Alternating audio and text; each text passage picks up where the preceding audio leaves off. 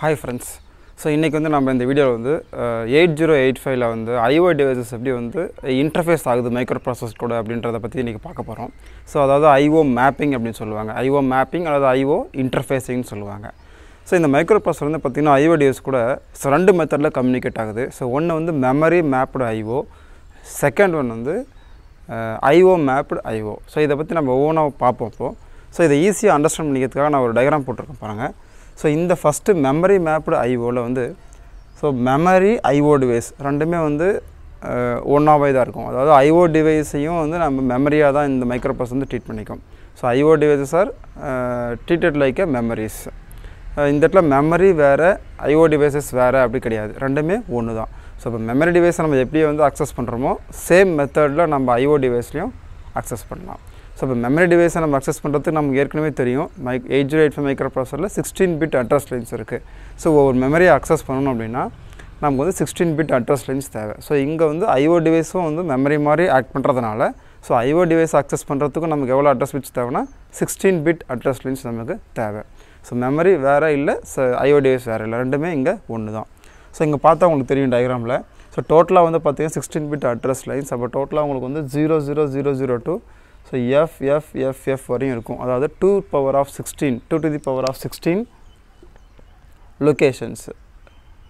So memory locations.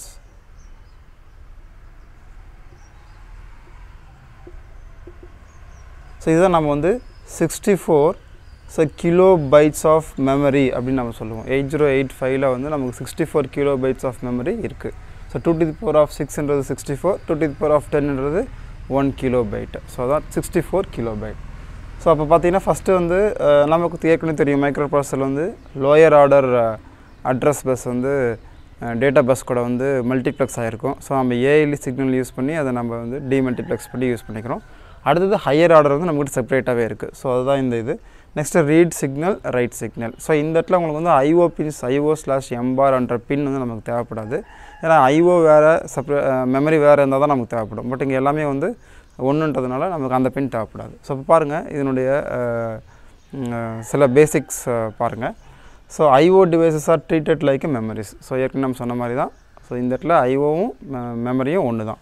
Next part of the memory address space is used for IO device. So இந்த address ஸ்பேஸில் ஒரு particular part மட்டும் IO டிவைஸ்க்காக use பண்ணிக்குவாங்க. But same address space தான் use பண்ணுவாங்க. Different address space கிடையாது. Same address space, same memory address space வந்து memory as well as IO device access பண்ணி யூஸ் பண்ணுவாங்க. அதான் அங்கே போட்டிருக்க பாருங்கள். 16 bit address lines R used to access memory as well as IO devices. Next memory related instructions like LDA, store, move B, M. So இந்த மாதிரியான memory சம்மந்தப்பட்ட instructions வந்து நம்ம யூஸ் பண்ணால் போதும். இதுக்கு தனியாக செப்பரேட்டாக வந்து இன்ஸ்ட்ரக்ஷன் எதுவும் இதுக்கு தேவைப்படாது. அதாவது இன் அண்ட் அவுட் இன்ஸ்ட்ரக்ஷன்ஸ் நமக்கு இதுக்கு தேவைப்படாது. So in and out instruction எதுக்கு யூஸ் பண்ணுவாங்கன்னா IO டிவைசஸ் தான் யூஸ் பண்ணுவோம். பட் இங்கே IO டிவைஸ் மெமரியாக இருக்கிறதுனால நம்ம அந்த இன்ஸ்ட்ரக்ஷன் யூஸ் பண்ணுற அவசியம் கிடையாது. நார்மல் மெமரி சம்மந்தமான ஆப்ரேஷன்ஸ் வந்து இன்ஸ்ட்ரக்ஷன்ஸ் வந்து யூஸ் பண்ணால் போதும்.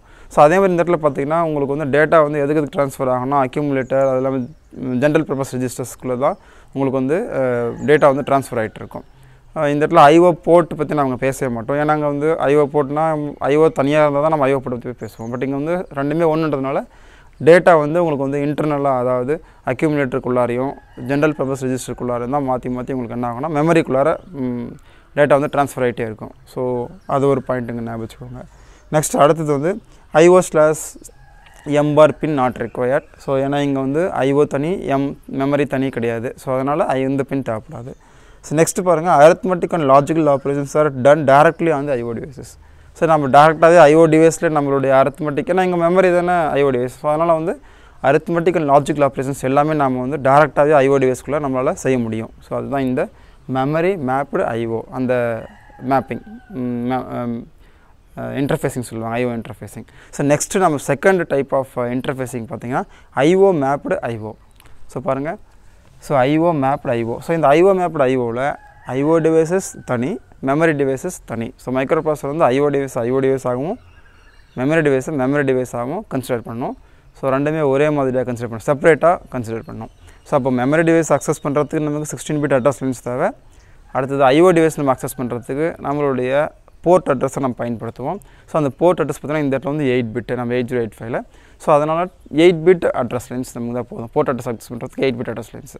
ஸோ மெமரி வந்து 16 பிட். அப்போ 2 to the power of 16 memory locations இருக்கும். இன் அடிஷன் டு தட், அதாவது மெமரி லொகேஷன்ஸ் இல்லாமல் நம்ம இன்னும் வந்து 2 to the power of 8 IO devices நம்மளால் கனெக்ட் பண்ண முடியும். So 2 to the power of 8 அப்படின்றது என்னென்னா, அதாவது போர்ட் அட்ரஸ் வந்து 8. ஸோ அதனால் 2 to the power of 8 IO devices நம்மளால் கனெக்ட் பண்ண முடியும். ஸோ டோட்டலாக 256 IO டிவைசஸ் நம்மளால் கனெக்ட் பண்ண முடியும். ஸோ இந்த டயக்ராம் பாருங்கள். So memory separate, IO devices separate. So பார்த்திங்கன்னா இங்கே வந்து as usual 16 bit address lines நமக்கு தேவை. ஸோ லோயர் ஆர்டர் மல்டிப்ளெக்ஸ் ஆகிருக்கு. ஸோ ஹையர் ஆர்டர் நமக்கு செப்பரேட்டாகவே இருக்குது. ஸோ அது இல்லாமல் read signal, right signal. So இதை கம்பேர் பண்ணும்போது இங்கே பார்த்தீங்கன்னா எக்ஸ்ட்ரா வந்து இந்த இடத்துல IO/M பார் அப்படின்ற பின் நமக்கு தேவைப்படுது. ஏன்னா மெமரி சம்மந்தப்பட்ட ஆப்ரேஷன் செய்யும் போது இந்த லைன் வந்து ஆக்டிவ் லோவாக இருக்கும். சப்போஸ் IO சம்மந்தப்பட்ட ஆப்ரேஷன் செய்யும் போது இந்த லைன் வந்து பார்த்திங்கன்னா உங்களுக்கு வந்து ஹையாக இருக்கும். ஸோ இந்த IO/M பார் பின் நமக்கு கண்டிப்பாக இந்த IO மேப்டு IOவில் தேவைப்படுது. ஸோ இங்கே IO டிவைசஸ் பாருங்கள். ஸோ இது செப்பரேட். ஸோ இங்கே வந்து அட்ரஸ் லைன்ஸ் நமக்கு வந்து 0 to 7, அதாவது A0 to A7 8 பிட் நமக்கு போதும். ஸோ அது மல்டிப்ளெக்ஸ் ஆகிருக்கு டேட்டா பஸ் கூட. ஸோ அகைன் திரும்ப நம்ம ALE கூட நம்ம டிமல்டிப்ளெக்ஸ் பண்ணி யூஸ் பண்ணிக்கலாம். ஸோ இங்கே read signal, right signal. So IO read, IO right நமக்கு தேவைப்படும். ஸோ அதனால் அந்த சிக்னல் இருக்குது. அது இல்லாமல் எக்ஸ்ட்ரா வந்து IO/M பார். ஸோ ரெண்டும் பாருங்கள் காம்ப்ளிமெண்ட்டு. ஸோ இங்கே வந்து 0 அப்படின்னா இங்கே வந்து 1. ஸோ அதனால தான் இங்கே வந்து ஒரு இன்வெர்ட்டர் போட்டிருக்கேன். ஸோ அப்போ இந்த எக்ஸ்ட்ரா வந்து IO/M பார் நமக்கு தேவைப்படுது. ஸோ அடுத்தது இங்கே பாருங்கள், இதனுடைய சில பேசிக்ஸ் பாருங்கள். IO devices R treated like IO devices and memory devices R treated like memory device. So மெமரியாகவும் IO டிவைஸாகவும் இங்கே ட்ரீட் பண்ணாது. Next separate address space for memory and IO. So அந்த இடத்துல பார்த்தீங்கன்னா சேம் அட்ரஸ் ஸ்பேஸ், அதாவது 16 பிட்னா 16 bit தான் ரெண்டுத்துக்கும் use பண்ணணும், மெமரிக்கும் IO டிவைஸ்க்கும். எது மெமரி மேப்பில். பட் இங்கே IO மேப்பில் மெமரி ஆக்சஸ் பண்ணுறதுக்கு தனி அட்ரஸ் பிட்ஸ் நமக்கு வேணும். அதே மாதிரி தனி அட்ரஸ் ஸ்பேஸ், அதாவது செப்பரேட்டாக ஹார்ட்வேர் இருக்காது. பட் சேம் அதே இதெல்லாம் நம்ம யூஸ் பண்ணிக்க போகிறோம்.